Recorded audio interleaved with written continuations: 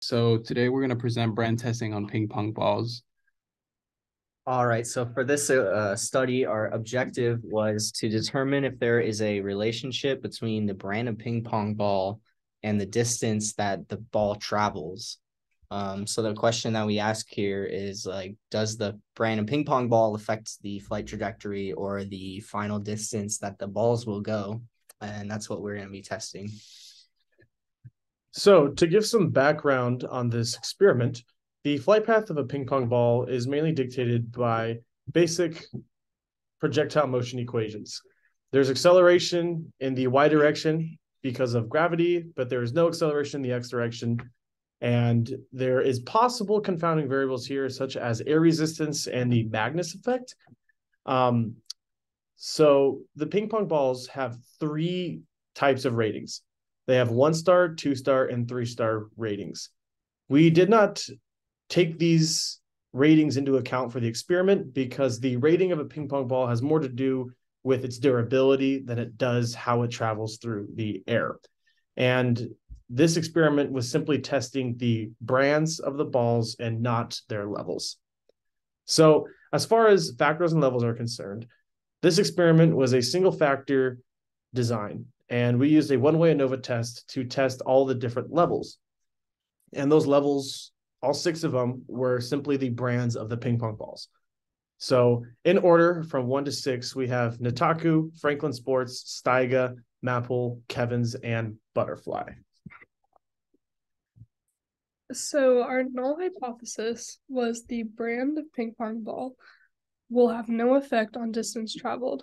And the alternative hypothesis was that there will be a relationship between distance traveled and brand. So our experimental process went like this. We had a launcher which was held horizontally 41 inches above the ground, and a string was attached to the spring mechanism, which was pulled back a set length.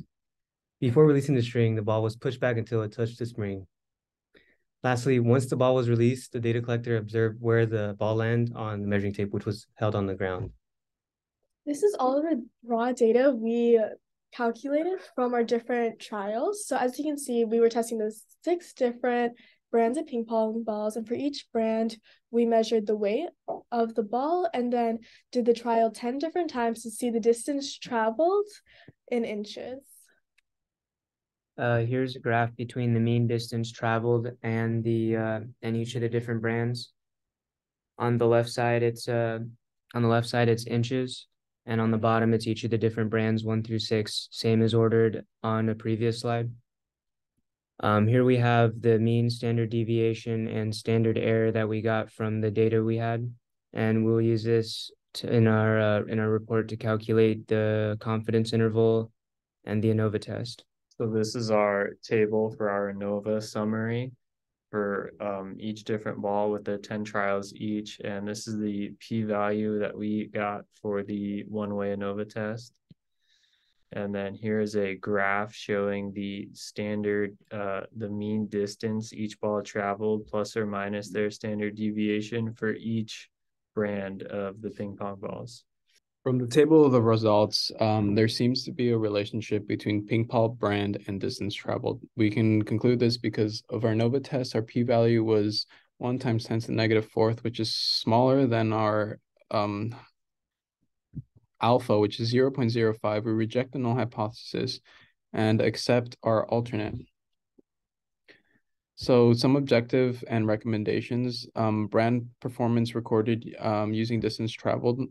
And in the future, we should probably use a trigger-based apparatus in order to decrease human error and increase consistency, create a more sturdy device to limit friction inside the ball to minimize the Magnus effect, and test the weight of the balls and take into consideration the level the balls are sold at. So the results were semi-inconsistent due to the pulling of the spring, and the apparatus was mounted on a table. It was rather loose, so the force by the person pulling the spring caused it to move and shift minimally. Also, we recorded the distance traveled by viewing where it landed on the ground, and we had 3 people look at it. In the future, we could probably use a camera in order to minimize human error. That's it.